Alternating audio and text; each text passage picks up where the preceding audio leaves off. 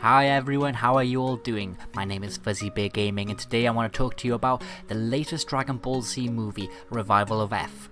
For those of you that don't know, Revival of F is basically the sequel to Dragon Ball Z Battle of Gods, which was released in 2013. Now, as some of you may already know, Dragon Ball Z Revival of F was released in Japan last month, April 18th to be precise, and the movie made a shit ton of money.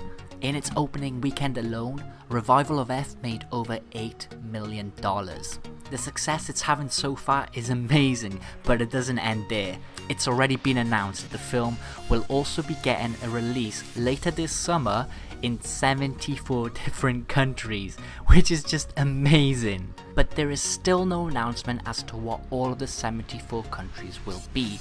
But they have mentioned 3 of them. They've mentioned North America, they've mentioned Australia, and they've also mentioned Taiwan. These are the 3 countries that we know so far that will definitely be getting the release of the film, which is good news if you live in those countries. As a Dragon Ball Z fan, I just cannot wait to see this film, so I am really hoping they release it over here in the UK, because I would be in the cinema every day watching this film.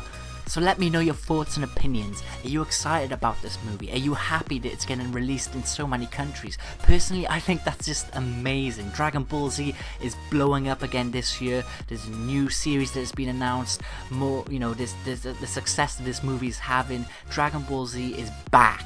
So are you happy about that? Are you happy that, this movie could possibly be getting released in your country? Are you hoping that it's going to get released in your country? Will you be going to watch it?